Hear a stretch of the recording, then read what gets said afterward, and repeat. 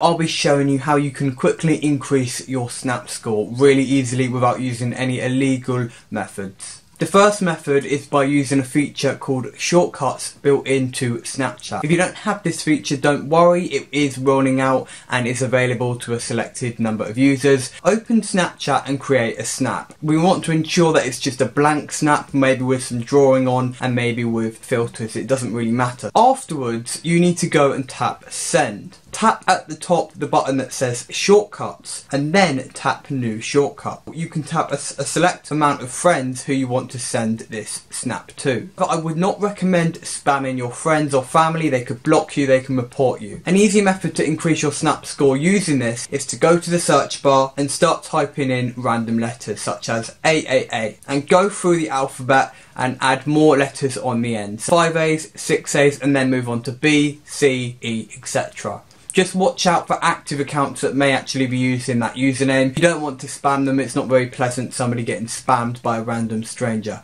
So only use inactive accounts such as these. Once you've added all these people as friends, you need to go back to create a snap, tap send and then shortcuts. Tap new shortcut at the top and then select all the inactive accounts you just added. Be sure to not add any celebrities or friends as this will potentially annoy them. Once you've done that, tap create shortcut at the bottom and then you can send the snap. You can keep doing this over and over again, making sure you tap the shortcut at the top with all the inactive friends you've just added and you'll notice your Snap score increases. If it doesn't, restart the Snapchat app and you should notice it does increase. You can increase your Snap score by sending more videos, more filters and more messages. Avoid sending direct messages as these won't necessarily increase your Snap score. One photo snap you send to 10 people could result in over 50 points. This is quite a quick method and it's the safest way to do it. You should not be using any third-party Snapchat tweak apps or Snapchat Plus. Snapchat can ban your account and it's giving you an unfair advantage over other people if you can log in. On the Snapchat application, I recommend you also open all unread snaps and also post to your story regularly. If you want to increase your score, make a private story and keep posting to that. That's the main thing to note here, that you shouldn't be harassing or